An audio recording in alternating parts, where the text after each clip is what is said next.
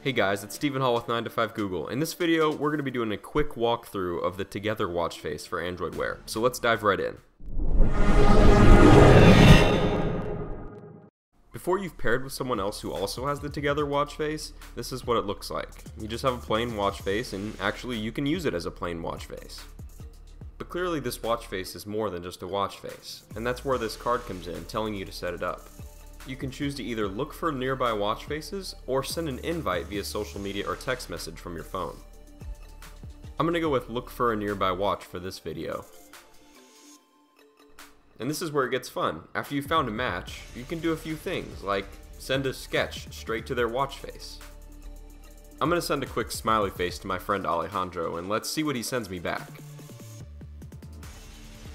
After a minute or so, he sent me a doodle back, and it pops up right there on the front of your watch face. The rest is pretty self-explanatory. You can send and receive emojis, you can scroll through a list of adorable stickers to send, and you can even send and receive full entire photos from your paired Android phone. All of these, no matter whether it's a sticker, or an emoji, or a photo, are going to stick around on your watch face until you decide to clear it.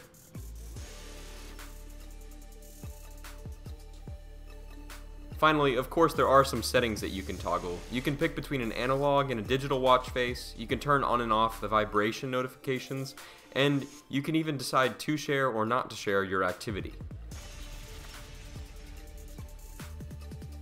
When you get annoyed at looking at your friends' really well-drawn Android doodles, you of course can choose to completely clear the watch face.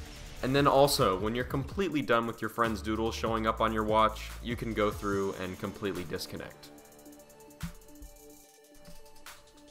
While many see this watch face as just a Me Too effort from Google in response to the digital touch features of the Apple Watch, I think it's definitely one of the best apps taking advantage of the interactive watch face capabilities introduced with Android Wear 1.3.